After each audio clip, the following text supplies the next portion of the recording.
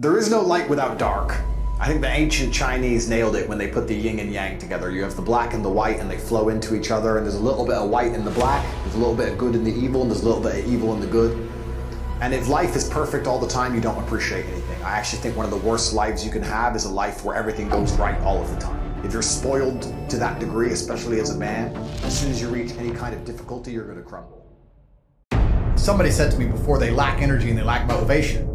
And I said, nobody lacks energy and motivation. You just focus it in the wrong directions. I would guarantee if you find a person who lacks energy and motivation, he's trying to get girls all day, he's messaging girls on Instagram all day who ignore him. I guarantee he gets road rage when somebody cuts him up. No, you get angry and you have energy and you have motivation when somebody pulls in front of you in traffic or when you see some on Instagram, but you don't have motivation to do anything else. You don't lack energy and motivation. It's pointing in the wrong direction. We all have an innate energy inside of us. We all have a life force. And most people are just directing it in the wrong direction completely. And that's why we're getting decimated in real time. The Matrix has come along and it's distracted us all with bread and circuses. And I refuse to do it. I refuse to sign up to things that don't directly benefit my life or benefit the future for my children. I don't think if a sports team wins, it's going to benefit the future for my children. And I don't think if I jump up and down like a fucking ketamine-taking peasant in a concert, it's going to benefit my children. You have 10 years left to save your bloodline from eternal slavery, and you lack motivation? You are born to lose, sir. You are a loser. All of your ancestors who fought saber-toothed tigers should have just laid down and died because they fought their best for you to be born so you can jack off the Pornhub during the last few years where you stand a chance to save your last name from eternal serfdom. You are and you deserve to be poor. The last thing you should lack in the mess of the world today is motivation, because you are running out of time. And I'm telling you as a rich man who made it out, I can see the gap is closing. I can see it. So you should certainly see it.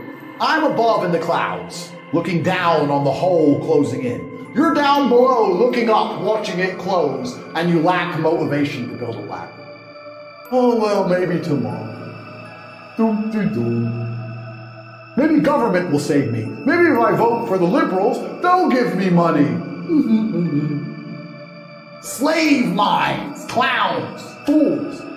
The last thing you should lack in the world today is motivation, because truly people are running out of time. When you want to explore all the levels on the map of life, you don't just want all the levels at the top. See, this is the mistake most people make. They sit there in a normal life and they dream of being rich and going on nice vacations and dream of all the nice things. They don't dream of all the bad things. They think they can have all the light with none of the dark. That's not how it works. The only reason you appreciate being rich is because you were poor. If you were born rich, you don't appreciate it. The only reason you appreciate being in good health is because you were once sick. When you're sick, you'll do anything to be healthy. If you've never experienced sickness, you don't know what health is. There is no light without dark.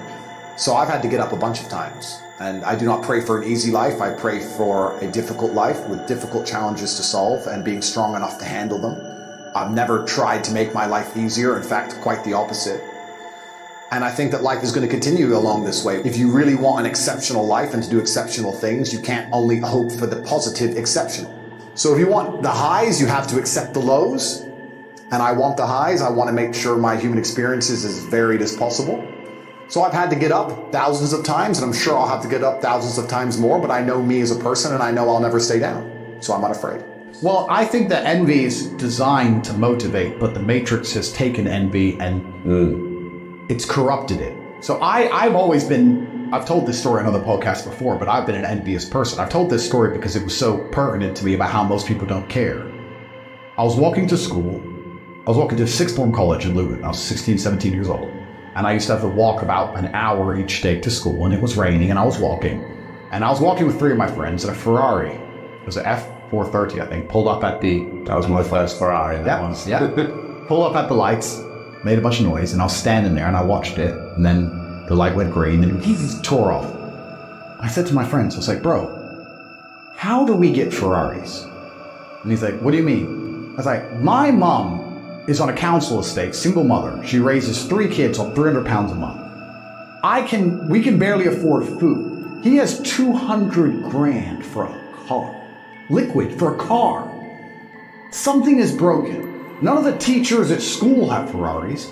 None of our university professors have Ferrari. No one else I know has a Ferrari. What do we have to do to break the matrix and find the money? This is all a lie. I want a Ferrari. And my friends were like, don't know. That's why I have Wrong friends. Well, no, that's why I have Ferraris and they don't. That's why I now have 33 Ferraris. Because I was envious. I was envious of this man. Most people don't care. But you turned envy into learning how to figure it out. Well, I turned envy into anger, and anger is power. But what we have people doing now, because they don't believe in themselves, because the matrix has dampened their soul, when they feel envious, because they want to level the playing field, which is all envy is. Instead of trying to elevate themselves, they try and drag others down. So when people look at my life and they're envious of me, what they should say is, he's truly from the most humble possible socioeconomic beginnings. He is a person of color, from a council estate, a single mother household. He's at the bottom.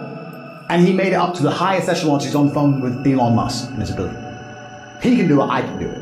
But they don't believe in themselves, so what they do instead is, well, I want to level the playing field, so I got to drag him down. So envy, when you're trying to drag others down, is actually, it's just laziness. Because you feel envious, but you don't have enough fire about yourself to go out there and attack the world and equal the playing field with vigor. So you want to equal the playing field by dragging someone else down. It's just laziness. Lazy people. If you know good men, all they want to do is, most of the time, is work.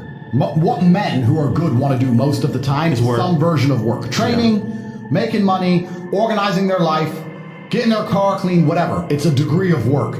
Women love fun. Women want fun all the time.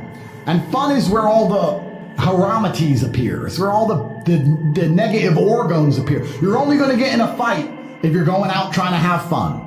You're all like drugs and rape charges and physical violence and assassination. This all is linked to fun. Yeah. If you want fun, you're dragging all this shit into your life. Wasting getting money. Drunk. Yeah. If you want to just work, you can avoid a lot of bad things. Someone goes, "You want to go out?" I'm like, "No. You can go. Here's the address. My team will take you. Have a great time. Go get a bunch of bitches. Go pop balls. Go do. I'm gonna sit here on my computer. I'm boring, but I guess it generates millions and millions and millions and millions of dollars and millions of dollars. So if you have goals you want to achieve, I ask you, what people do you have around you? What network do you have around you of people you can sit down with and they are competent and they're not lazy and they're not stupid and they're not self-interested and they believe in the greater cause where you can work as a fraternity to achieve said goals? How are we going to do this? We now want to do this. How shall we do it? And we got it done. This is what's another thing that's amazing to me about motivation. I don't feel motivated. Newsflash. Neither do I sometimes. You're not going to always feel like doing it. You have to do it anyway because it's your duty to do it because you don't want to be a fucking loser. That's the whole point. If you felt like doing it all the time, then there would be no magic to it. The magic is that you do it regardless of how you feel. What do you mean you need motivation? You don't need motivation. You have a duty to not be a loser anymore because the hole in the sky is closing. Am I hard on myself? Yes. Does that benefit me? I believe so. I'm hard on myself because life is hard. I think But could life be easier if you thought life was easy? Because isn't life what you see, not what it is? What's the point in having an easy life? Why would I want an easy life? If someone were to say to me, "Do you want an easy life?" I'd say, that sounds boring. I mean, did Genghis Khan want an easy life? Did Alexander the Great want an easy life? Did any of the men you can remember from history, any of the ones that actually matter, ever want an easy life? If I meet a man and he says, "I want an easy life, I just want a stress-free life," I look at him and think, "You're born to lose. You're born to lose, sir. You can have your stress-free life, and you can serve me my latte, and you can fuck off. Because you're not made to, life is war. And it's going to be stressful. And Life isn't always war. Of course it is. Life is war. Every single aspect of life is war. Not losing your temper in traffic on your way to a podcast is war. Trying to get a girl that the other guy wants is war. Trying to buy a Ferrari that everybody else can't afford is war. Training is war. Fighting is war. Life is war. I see war everywhere. When I see a big, beautiful oak tree, I don't see a big, beautiful oak tree. I see a tree that destroyed all the saplings around it and crushed them mercilessly. It's war. Life is war. That's why I'm gearing up for war so heavily, because this war, when people ask me why I don't try and avoid it, I don't think most people understand that this war is coming for everyone. It can't be avoided. You're either going to become someone like me who's fighting against it, the counterculture, or you're going to buy into it and be a victim of it. I don't think any man who wakes up and accepts the garbage that the Matrix tells them, that yeah, it's okay to be depressed, that we just talked about, yeah, you should be running around doing perkies and Adderall and consuming porn and sleeping with a bunch of and yeah, go to school and get an education and get in debt, and then go get a mortgage and get in debt, and then 9 to 5 and just slave away, and you'll be retired when you're 74, it's going to be fine. All the things they push, all the standardized mechanisms that a man's supposed to live his life by, I believe lead to crippling depression and sadness anyway. I don't think that makes anyone happy. Let me see. Dude, how do you have so much energy? Because I don't waste my life force. I haven't been to any stupid concerts. I don't take any stupid drugs. I'm not smoking weed like an idiot. I'm not cheering for a sports team. All of my life force is inside of me so I can master the 7 styles of Aikido and tell the conservatives they're fucking dorks. Nerds. That's why. They're all nerds. They're nerds. I'm full of life force. I'm the man who will struggle to the end. I'm that guy. If an alligator were to get hold of me, not only would I snap its neck, but let's imagine 20 alligators got hold of me and they got lucky and somehow managed to decimate me until the last second where I lost consciousness. I would be snapping necks of alligators. To the last second, I refuse to die. I'm that guy. I don't waste an ounce of my life force on anything that's unimportant. Ever. So I refuse to be distracted. The Matrix wants to distract me. They've identified me. They're like, Andrew Tate is a threat. He's full of power, and he believes in God, and he's a slick talker, and he motivates people, and he has a bunch of money, and he's big and strong and tall and handsome and charming and interesting. He's got a Long Johnson. We have to distract this man. We have to give him something he's interested in outside of fighting the Matrix, and they're trying to come at me with all these beauty queens and these sponsorship contracts, and I'm resisting it all. No! I have a mission, and I'm on the mission.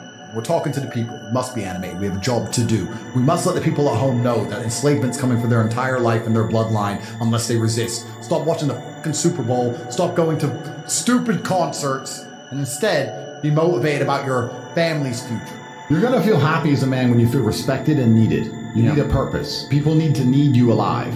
If you're the kind of man who everyone's life can function perfectly fine if you get struck by lightning, then you're not going to feel happy. You're going to feel happy when you realize that people need you. And for them to need you, you have to be useful and you have to be competent. And whether that's children or your girlfriend or your parents or anyone else who cares about you, I think living for other people is one of the most beautiful things a man can do because it gives you a purpose, a higher purpose. And most of the men out there who live normal lives do exactly that. Why do they work jobs? They work jobs for other people. They don't do it for themselves. They don't even keep most of the money. It goes on the kid, the wife, the house, and they're taking care of others. And that's a masculine imperative God has instilled in us, and it's a beautiful thing. And I think if you're going to do that, you may as well do it for your own offspring. Who else are you doing it for? My favorite food is pride. I don't know if that's a bad thing, but I love when my woman comes to me and goes, you know what? You just fix everything. They had you in jail, Andrew. You were supposed to be done. They're lying about you all over the MSN. They're saying you're a human trafficker. They stole all your money. They froze all your banks. Why am I on a jet with roses? Because I'm the top G. That's why. Because I'm that guy. She's like, you've just never failed. I've never seen you fail. So correct. I do not fail. So when I see somebody who doesn't have what they want, I know they haven't tried their hardest. And that's a constant universal fact. I've never seen somebody truly dedicate themselves to anything and fail. I've never seen anybody truly try and fail in history ever. So I wake up and go, let me do the math. If I never worked again, I could spend $422,000 a day for this guy. I have all the cars. Do I need one? No. You know, maybe I'll have a coffee. Let me try and chill out today. And within 22 minutes, I'm back in my laptop. There's nothing else to do. There's nothing else to do. And I can't stop myself working as a person who doesn't need money. And then there's people with no money who don't work. It blows my mind, which is why the winners are winners and the losers are losers. Losers do a little bit of work and rest. Winners work as hard as possible and worry they're not working hard enough. It's just a separation of personality types. And it's almost like you can't save these people. So am I hard on myself? Yes. Will that change? No.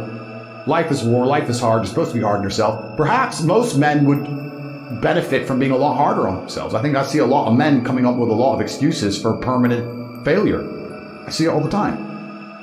Why? I can't pay my bills today. Okay, cool. Why? Oh, you know, because it's hard. It's all just sympathy bull.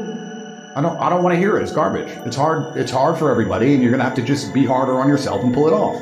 Or fail. And don't talk to me. Bro, it's I don't know what to say. I don't want to come across as a psychopath, but it's like life is difficult. I made this decision to be this man, and I understood exactly what it comes with. And a lot of people at the bottom see all of the benefits. They see our cars, see the private jets, they see the girls, they see the status, and they want all of that, but they don't want the negatives. And that's why they're never going to get it. Yep. Because on your way up, you're going to start getting hit with the negatives. You're going to be derailed. There's no way to get to the top without dealing with monumental levels of stress. I often say the reason a lot of people don't have the things they want is they couldn't handle the things they want. They couldn't handle the life that is required to get the things they want. They simply would get anywhere near it and start to panic and pussy out and just go on holiday and hide on a beach and delete their social media. Even comments. Bro, mean comments. I've got street problems. You think I give a about mean comments from some anarch? It's difficult for me to put into words how much I don't care. But there's people out there that do care. Yeah. And then they think, oh, I want to be like Top G, but you can't handle a comment on the internet. Bruv, these people are born to lose. So you have to decide, you need to look in the mirror and really make a decision. Because I think perhaps if you want to build a life, choosing your life path and knowing which life path you want to go down is going to allow you to be the most effective in the construction of that life. If you say, I can't handle that stress, I want to be somewhere in the middle, then accept it, accept the good and bad that comes with that, accept the kind of life you want to build and go do it. But don't sit there and say, I want to be Top G, I want to live this great life, and you're not prepared for war. So I said this even to a girl I was dating. I said, you're happy all the time. And I love that. Because I'm stressed. And I'm not complaining about being stressed. I think the masculine role is to wake up stressed. I wake up stressed. I wake up and I've got a bunch to do, a bunch of people to talk to, a bunch of money to make, etc. I'm stressed. I'm not miserable, but I'm certainly concerned all of the time. I'm focused all of the time. I'm always busy. I have a lot going on. I'm never relaxed. I'm never at peace. That's not who I am as a person. I think that you're supposed to be stressed, but I actually love feeling stressed. I do best when I'm stressed. It pushes you. I've had 87 professional fights. For about 3 of those fights, for some reason I wasn't nervous, and it really bothered me. So why am I not nervous? I like feeling nervous. I like being stressed. I fight better. I react quicker. Have you ever been jumped, like you get scared, someone jumps out at you? That's when you're the fastest you've ever been. Yep. So I think stress is a fantastic motivator. It's a beautiful thing. And my stress comes from the fact that I don't have enough. But is it for me, or is it for just being able to care about all the people I care about? If you don't have the mental control to force yourself to do push-ups or force yourself to be happy and distract yourself with something asinine or force yourself to change your own thoughts, you're going to sit there in a cycle of depression and sadness. I think one of the only things in life you truly have control over is your state of mind. You can't even control if your heart keeps beating. It can stop anytime it wants. You can't control the weather. You can't control if the police bust your door down. You can't control if the Matrix decides to coordinate all of the media in the world to say you're something you're not. You don't have control over much, but you do have control over your state of mind and how you react to things. And I see God in all things. I see God in all outcomes and all situations, and I believe that He is the best of planners, and He is giving us tests for us to learn and grow. And I never allow my state of mind to betray me. I've never lost control of my head. I've never felt depressed. I've never felt sad. I've never felt sorry for myself. I've never been able to get rid of a thought I didn't want to get rid of. And I think that we live inside of our own minds, and as long as you control your mind, you get to control your reality. So I don't think I've ever lost control. And I don't think I ever will lose control. No matter what happens to me, I'll always control my mind and control how I view it. And I view all things as a positive, no matter how negative they seem. I see the positive in everything, and I see the lesson in everything, and I see God in everything. So for that reason, I will confidently state I've never lost control, because all that we have is our state of mind, and I own mine. I have something I said in my email recently. I said, you could give the average man a brand new Ferrari and a road map and a coffee and a full tank of gas and tell him the destination, success. And halfway along the drive, he'll quit. It's too long. No matter how well you set it up for people, they'll quit. What more? I've given you a Ferrari, a full tank of gas, I've given you the latte, I've given you a road map, I've given you a hot girl to sit next to you and play songs, do selfies, I've given you everything. Just drive the car. No, yeah, it's far. I don't have motivation. You're a loser. You are a loser. If you do not win, you lose. What do you call someone who loses? A loser. The gap is closing. The elites hate you. You no longer have sexual consent. You're a permanent criminal in the eyes of the law. They're here to decimate you and your entire bloodline. You're 22 at the height of your capabilities, the height of your energy. You heal like Wolverine. It is Friday. Are you making money? What are you doing? Oh, there's this band. I really want to see this band. I guess you just deserve to lose, friend. I guess you're just an idiot. And I don't feel sorry for you. I guess you're just a dummy. And that's how I feel. So imagine how the elites feel. We're scum to these people. We are. I'm not a rich man. I'm just a poor man with loads of money. I'm from a Luton, Kansas. I wear diamond watches, bro. You understand? Yeah, I do. I'm just a poor man with billions of dollars. But it's scary when you start to understand how all these things really work. And I don't think the average man at home understands this. And if you start to understand it all, the last thing you will lack is motivation. How can you lack motivation? How can an antelope in the jaws of a tiger say, I lack motivation? I'm tired. I'm horny. I want to jerk off. Bro, they're ripping out your throat in real time. You're bleeding out. Fight. Fight back.